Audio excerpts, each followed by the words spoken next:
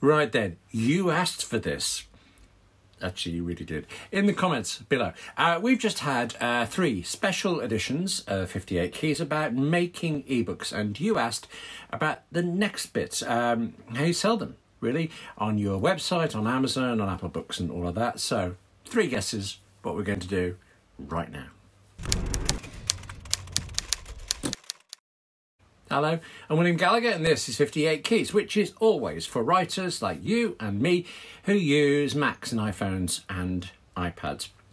Do please subscribe, not least so that you can most easily see all of the Making eBooks playlist, where you and I get to talk about it was the cheapest, the fastest, and what turned out to be the most awkward way of making ebooks, for then better ways of print books.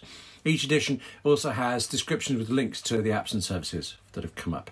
Now, selling ebooks, or indeed the print books, we're going to cover certain things. We're going to cover selling directly to people. It might make you uncomfortable, but we'll sort that out. Selling on your website, selling via Amazon Kindle or Apple Books. And then just at the very end, there are some extra points that we need to make that are particularly about how you do all of that with print books. First up, selling directly. Throughout these special episodes, I've been making and remaking a book called Countdown, which was a real project I had to do with a young writers workshop just before we started talking about these things. Now, I am not going to do this next thing for that particular workshop, but I could email each of the attendees and say, yeah, bung me a $5, $10, I'll send you the ebook. Or rather, I could do that if they had already agreed to my emailing them about this kind of thing. I'm in Europe, where we have the General Data Protection Regulations, GDPR. And if that isn't applicable everywhere in the world yet, it's actually a really good model for all of us to follow. Under GDPR, I can't mass email everyone who was on that workshop. I can't go back 5 years and mass email everyone from any workshops back then. Nor can I buy a list of email addresses anymore and then just blast everybody out with email and hope something happens. What I can do is tell people at these workshops that I have books. I can make it part of the ticket sale information. I mean, lots of different things, actually, and lots of grey areas, I suppose. But in short, there's this. If there are people who are expecting you to email them about a book, because you've told them, you can, and I rather suggest that you are obligated to email. You said you would, so you do it. There's nothing else you need to do there except figure out how they can pay you. Here in the UK, it's quite common to just give somebody your bank details so they can pay straight into your account. But I did this once with a woman in America. I can't remember what the project was about, but she acted like she was stung. She acted like I was trying to rob her. They were my bank details, not hers. Can't figure that one out. But, you know, different countries, wildly different banking systems, and just different people. Skip all of those possible problems by getting a PayPal account. PayPal is free to join. You know, they make their money out of a cut from your sales. Yeah. And through paypal.com, you can make a link that is for your book. And then you give that link to a buyer, they click it, you get paid. You then have to email them the book. And actually, that's the thing I don't like about this. What if I'm on holiday, or if I just forget to check that particular email account for a couple of days? You end up with a disgruntled customer, unless you instead do this next thing. You've got a website, or if you haven't, you can very quickly make one. So what you do is you chuck a copy of the book's cover up on there and put the PayPal link underneath it. So far, that might as well be the same thing as contacting people directly, except your buyer need not wait for you to get back from a trip. Once they've paid, PayPal can send them back to your website and to any part of that site that you choose. Tell me in the comments below if I'm mad to do what I'm about to tell you, or if I'm just mad to tell you about it. But what I will tend to do in this case is I will have 2 pages on my website, and one is, of course, the Buy the Book page. It's wonderful. And there's the link. And that page, I promote that everywhere I can. The other one is the Thank You for Buying page. Of course there is. But on that one, which I never promote, never link to, never mention, except in PayPal, in PayPal, I make that second page be the destination, one where buyers should be sent back to. And then on that page, I include the downloadable copy of the book right there. Actually, more than that, I include multiple different versions, including a PDF one. Let the buyer, the reader, choose the one they know works for them. Here's the mad part though. That second page is just another page on my site. If someone wanted to, if they thought about it, they could probably figure out the address of the page and go straight to it without going through PayPal, without paying me. Let them. I hope they don't, and so far it doesn't look as if anybody has. But the cost to me of making certain that that cannot happen is just too high. I don't want to end up running a whole e-commerce system with my own back-end credit card processing engine or something. Not when all I ever use this for is actually the odd case where I have a special edition for a particular group I'm working with. I could use it for everything, for all of my books, but instead I use Amazon Kindle and Apple Books. I use them partly because I have to. Many of my books are published by other people, and British Film Institute, for example, they have access to the ebook versions of the thing I did for them. I don't. To sell ebooks or print books on Amazon Kindle, on Apple Books, or really any of these services, you need certain things. You need the book. You need the cover separately. You need various descriptions and details, which I'll describe. You need an account with Amazon, Apple, whoever. And I say that you also need an ISBN. There's some dispute about that, though. Every book you buy has an international standard book number, but neither Apple nor Amazon are going to force you, are going to require you to provide one. If you don't, though, then officially and legally, Amazon or Apple is the publisher, not you. In the short term, I honestly don't know what difference that really makes, but it is my work. I am doing all the publishing. I want the credit. Plus, apparently there are some things to do with stock levels and booksellers and marketing, though chiefly for print, and self-published titles are hard to get into those anyway.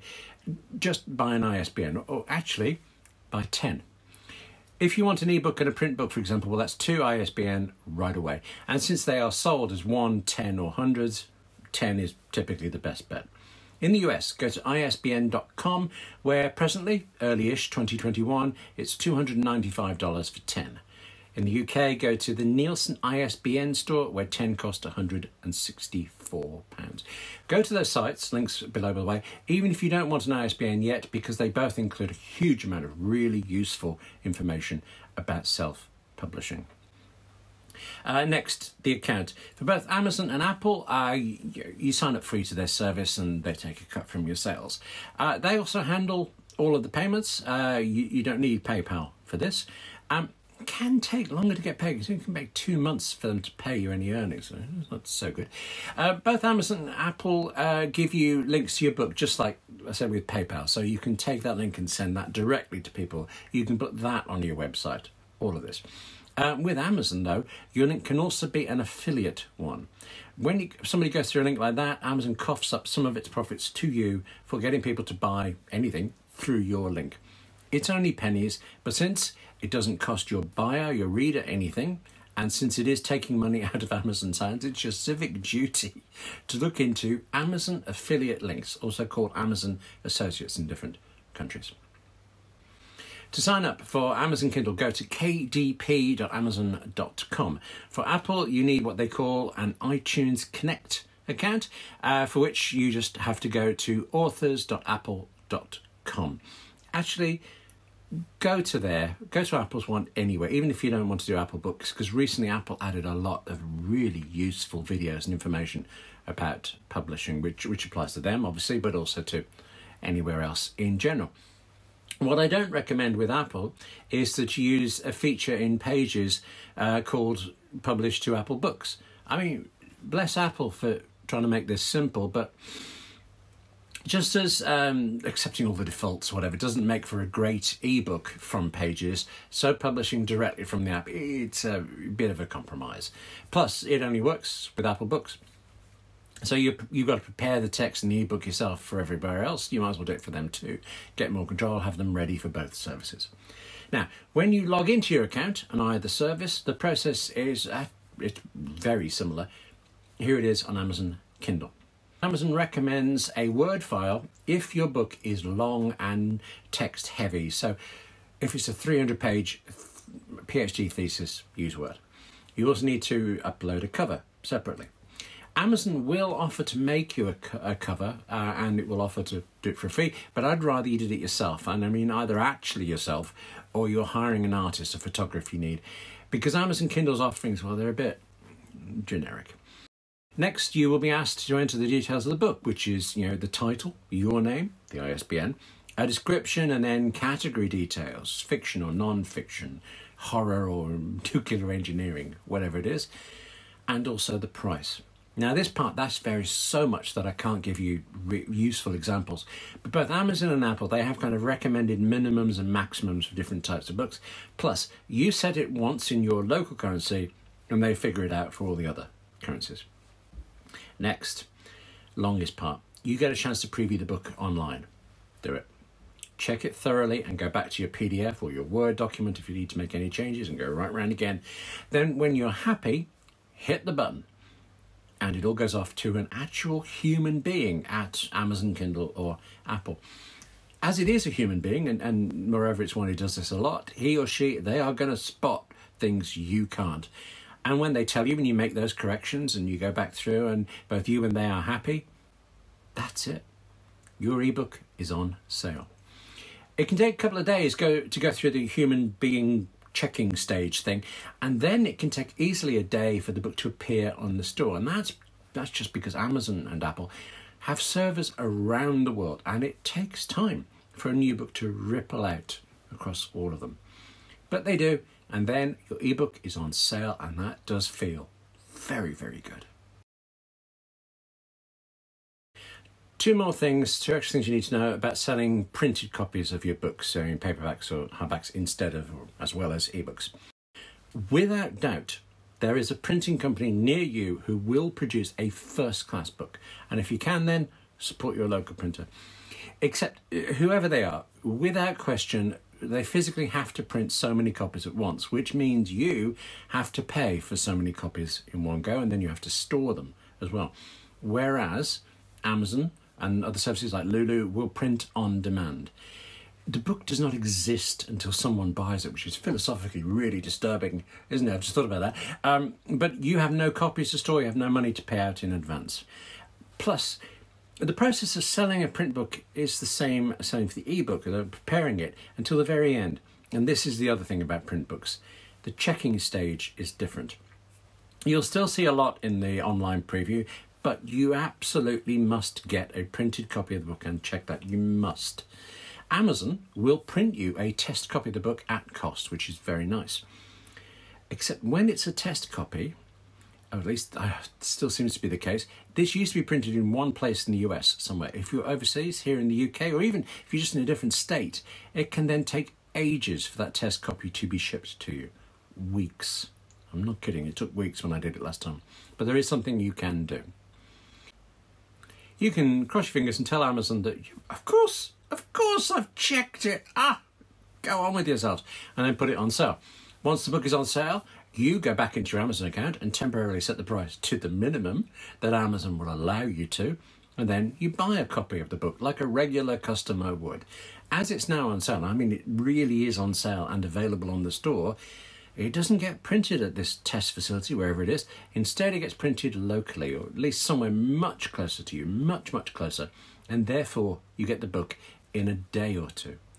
Check out that copy thoroughly, and then make any changes you need, go back through the process system. And when you're done, put the price back up to whatever you want. And then finally, go around telling everyone you can in the world that the book is out.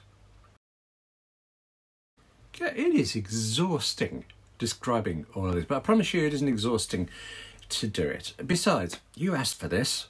You asked for this detail. Don't look at me like that. Thank you for asking. Ask for anything more in the comments, please do. And thank you for watching this last ebook special of 58 Keys. Remember, all 4 are in the Making eBooks playlist on the 58 Keys YouTube channel playlist. And do remember to subscribe too, because I want to know how you get on with your ebooks. Take care of yourself, and I'll see you soon.